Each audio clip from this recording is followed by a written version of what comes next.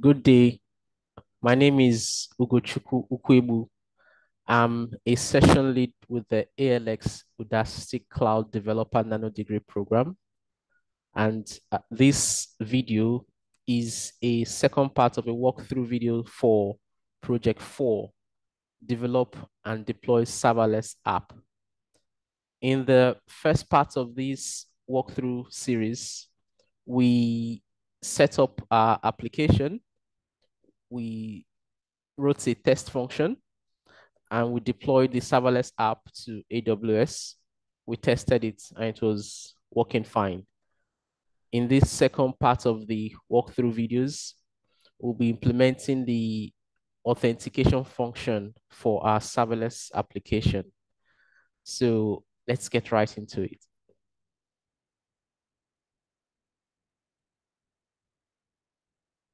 All right, so sticking with our project instructions, we in the backend section, this is the code structure of the application. We see the to-dos where we're going to implement the features necessary for the full working of the project. So let's start with the auth function. So let's get to our code base. All right, the last time we tested, we're on the dev branch. So in between then and now, I've committed and I've pushed to GitHub. So let me git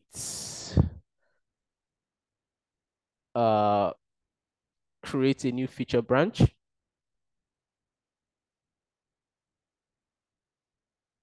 for our authentication function. Okay, what did I do wrong there? Git. Okay, git checkout first.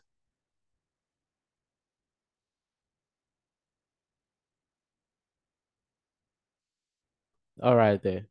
So we've changed the name of our organization there, so we can delete that line.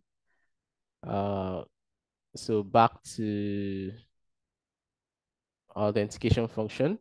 So in the first parts of we commented out the function so that we can just test this hello function. So let's uncomment this. Let's make that save. Then we go to our auth authorizer. If you remember, if you recall in the first part of the videos, I renamed it to a text file so it doesn't compile, so that we could test the app, we could deploy and test the app successfully. All right, so let's get down to the auth authorizer. If I go to scrolling from the beginning, we see that the to-do tells us that we need to provide a URL that can be used to download a certificate that can be used to verify JWT token signature. To get this URL, you need to go to an auth O page, auth 0 page, show advanced settings, endpoints, JSON web key set, right? So if you need referencing for this part of the exercise of this section that was treated, the way it was treated in the classroom, just go to authentication. Lesson 9, I think it's the topic there was handling auth 0 JWT token. So get to let's get to it. Uh, so I've opened my account with JWT token, and this is my application section. So if you haven't yet done, you just go there. You have your, of course, I'm sure you should have your own auth 0 accounts from your participation with the class exercises. You create your application. I've done that, and I named my Udacity C4 project C, right? So that loads. So let me just do a quick one of the what I did here. Of course, it's a React app, right? Let's get back to it. It's a React application. Uh, it's a React application. Okay, I think I've already said that. It's a React application. So we come to settings. Of course, the usual things. Don't forget to your allowed callback URLs is HTTP localhost 3000 /callback. and then you're allowed web origins, localhost 3000. And then you scroll down to, you can increase your ID token expiration time. Then you scroll down to the advanced settings, click on advanced settings, uh, zero auth. Make sure you pick the JWC RS256 signature algorithm. I think the exercise in the exercises we treated HS256, but for the project we asked to use RS256. Uncheck this box, the OIDC conformant radio button, and then save your changes. Scroll back up a little bit. The endpoint section. We see this JSON web key set. So let's copy that because that's required for our project. So let's go back to our code base. That's what we need to, saving that JWKS URL variable. Then we implement that.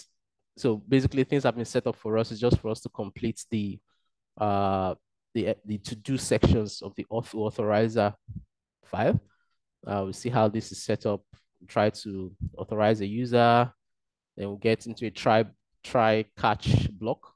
We'll try to verify token. So let's scroll down to verify the right implement. So this is the verify token. So we have a to do there, right? So first of all, we get the token from the auth header. We decode the token, right, as a JWT, right? And then let's get to implement that, complete the to-do task that we have to do. So, of course, we start with this. We make use of our Axios library. We get that. Get our response. We get the keys from the data. Yeah. So, of course, to reference what I'm doing, just read more about it on that blog link there, auth0.com / navigating RS256 and JWTKs. JWKS, right? So we'll have that. So from the keys, we get our signing keys. Of course, I want to. Okay, let me try to do this here in this line. Keys dot find. All right, yeah. Key.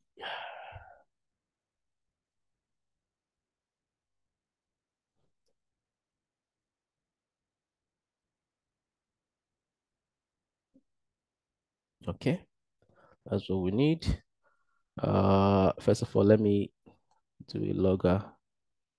Yeah, yeah. If not signing keys, that's what I want to do. Throw new error. Yep. And close that. Then I want to get my PEM data. Yep. So I want to, yeah, that's what I want to get. Then let me convert to PEM.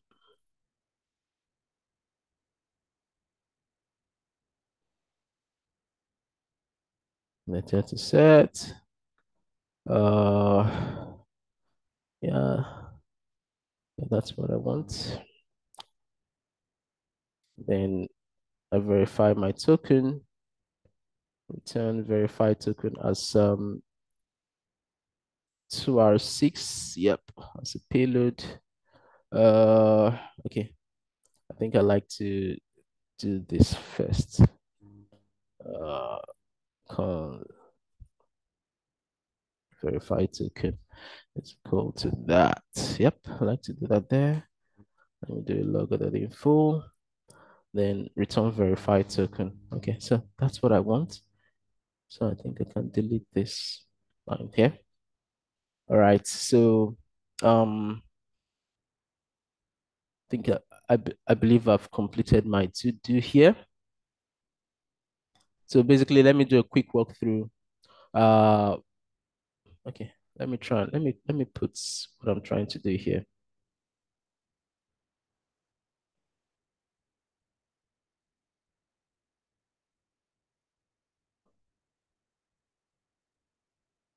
Yeah, I'm trying to verify token, just creating logs. Const get token uh from the header, get a response, implement that, and let me save that, right? So that's pretty much what I need to do. So basically, I guess if you just follow this blog, right, the instructions, the steps I followed are from there. Get a response, get the axios, get the keys, find the particular key, compare with what I'm getting from my JWT header.kit. If it's fine, get the signing keys, get the certificate, and then verify it, and return verified token if it's verified. If it's successful, then we've implemented. Then the user will be allowed to get into our application. So I saved that. Let me get better real experts. And that's pretty much what we need to do to implement our authentication on this part. Later, we're still going to um, use it on the rest of all our on the remaining functions that we have, the get to do's, create to do's. So let's do a git status, git add all, git commit.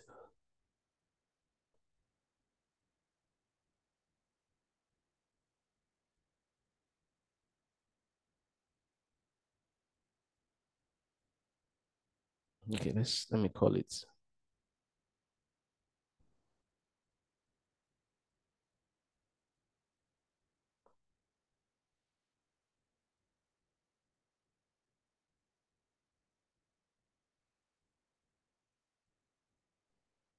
Okay.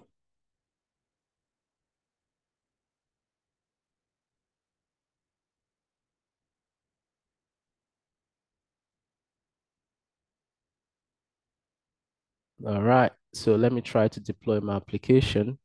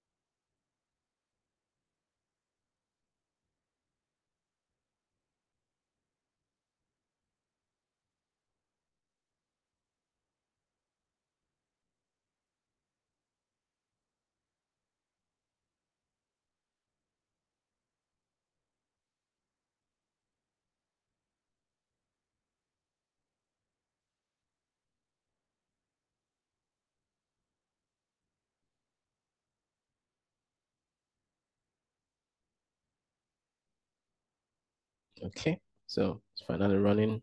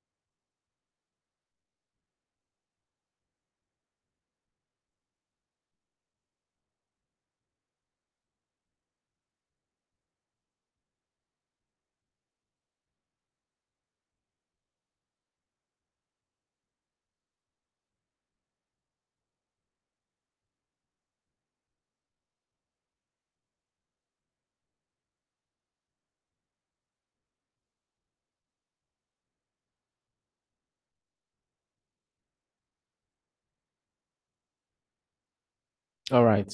So that deployed successfully. Just want to look a little bit.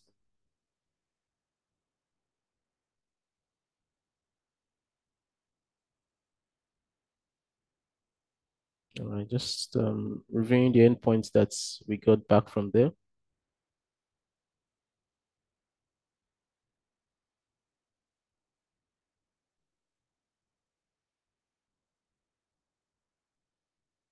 All right, so that's good.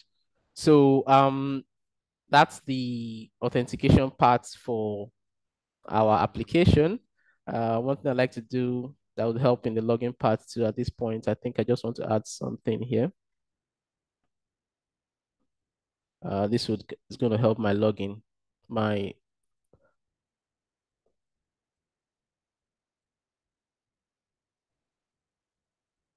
Okay, that's fine.